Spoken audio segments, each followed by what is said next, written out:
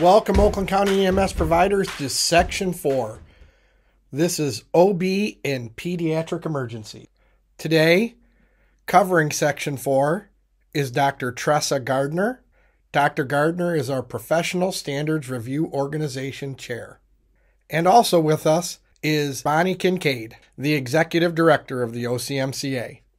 And of course, myself, John Toit, the EMS System Manager for Oakland County Medical Control Authority. Welcome back, EMS providers, to Section 4, Protocol 4.1. Dr. Gardner, tell us all about it.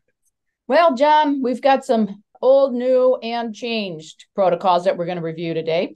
The biggest takeaway, what you're going to hear throughout again and again through each one of these protocols, is using your MIMEDIC card. So I'm going to say it this time, and I may drop it in every now and again, but know that anytime you're dealing with a pediatric patient, you should be using that MIMEDIC card.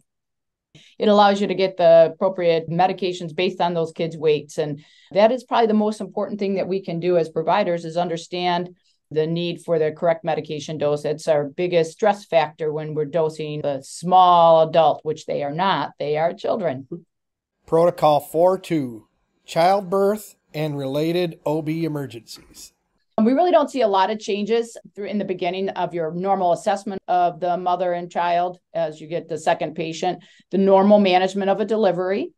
Where the changes come in are down lower, the management of the mother post-delivery. There's a significant risk for hemorrhagic shock, so you have to be prepared for that piece and reaching out to your med control if you're considering that piece, because TXA may be something that you're going to be utilizing. Moving further down, they're also added a section on abnormal deliveries. I know that we've all done some emergent deliveries, and you've seen that nuchal cord wrapping around the neck, shoulder dystocia, everybody's nightmare, or the breech position baby. And so they've given some thoughts and guidance for managing of those, as well as prolapse of your cord. So these are all very helpful and things that you're going to be managing in the field. They potentially could be managing in the field, and what do you do with them? One of the big complications of pregnancy that we all read about and hear about is preeclampsia and eclampsia. So when you're transporting a gravid mother, whether she is gravid still prior to delivery or even post-delivery, you can have preeclampsia. And I think that's a big area that we have to remember.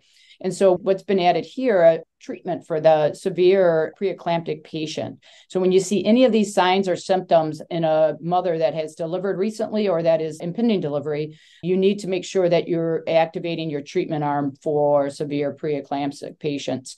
And that would be the magnesium 4 milligrams in your protocol here.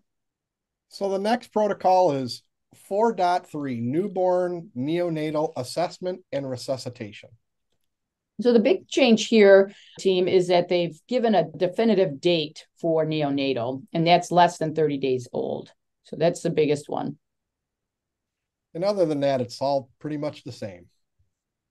So pediatric altered mental status, a couple of different updates here. Once again, they're going to refer to the new protocol for defining the timeline of the neonatal birth, less than 30 days.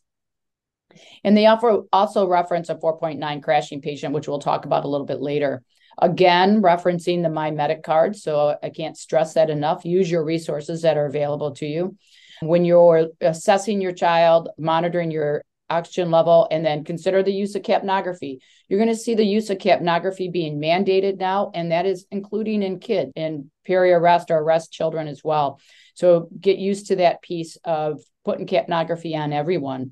You're going to check your temperature of your child and make sure you're following your pediatric fever protocol and the vascular access if they need an IV. And then again, following the Oakland County diabetic emergencies, this is 100, you're going to check their blood sugar.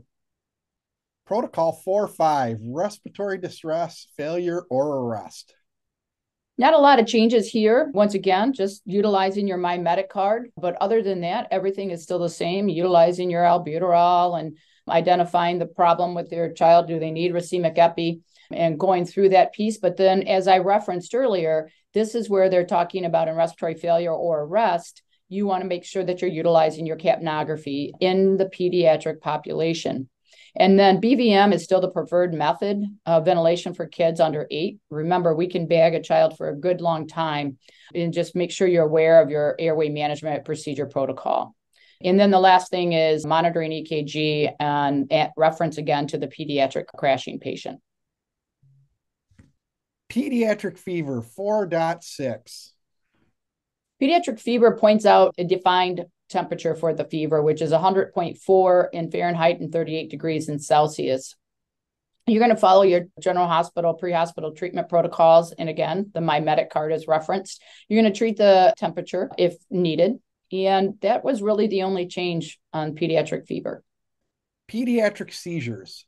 Pediatric seizures, it references the general pre-hospital treatment protocol, and it identified what you're looking for to classify it as a seizure that's going to need perhaps medication administered. And that's the tonic-clonic generalized seizure. So that's the big change, is making sure that you're recognizing tonic-clonic generalized seizure in your child before you start administering your medications.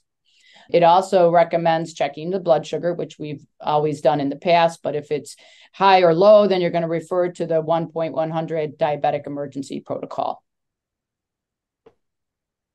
And then if you have a patient that's not currently seizing, but is maybe postictal or has had a seizure, some of the things that you can do if they're not actively seizing is to check that blood glucose and manage the airway and do your general management for pre-hospital treatment. And that brings us to 4.8, safe transportation of children in ambulances. This one, there's quite a few changes. EMS providers, EMS administrations, you're going to want to look at this one closely. There's one line in here specifically, forms really the direction of this whole protocol. Any pediatric patient that requires a child restraint system that is transported in an ambulance must be in an ACR. ACR is an ambulance child restraint. It's a subset of the child restraining systems. Keep that in mind. When not transported in an ACR, you must document as such and report to the MCA. So please review this protocol so that you understand how to transport a child. And then, Dr. Gardner, you've been talking about this in several other protocols, the pediatric crashing patient impending arrest protocol. So this protocol basically is a summation of everything that we do on a regular basis when we're assessing a patient. What they've done for us is organize our critical actions within the first 5, 10, 15, 20 minutes. But we are already should be doing these with managing their airway, making sure that they have adequate respiratory breathing function, and thinking about during this part of it, do I need to add my capnography? And on an impending arrest, of course, you need to add that capnography protocol. And as we move down through circulation, starting your IVs and moving over to an IO quickly if you can't get an IV within 2 attempts, and then continuing the monitoring with all your equipment, your SpO2, your non-invasive blood pressure, capnography, and your EKG. And all these actions should be done in the first 5, and then it goes on to the first 10. So this is basically a protocol that just helps organize and structure for us where we need to be on critical actions with kids. The pediatric population, as we all know, these are the most difficult patients for us because they create, at least for me as a provider, it creates the most stress for me. When I hear that radio call that comes in with a bad kid, I'm running through all these steps in my head. And so this protocol is kind of like what we need to think about and what we need to be doing at 5 minutes, 10 minutes, 15, 20 minutes in managing that critically ill patient. Well, thank you, Dr. Gardner, for coming here and working with us with Section 4. Thank you, John. It was a pleasure. Thank you, Oakland County EMS providers, for joining us for Section 4. We'll see you in Section 5.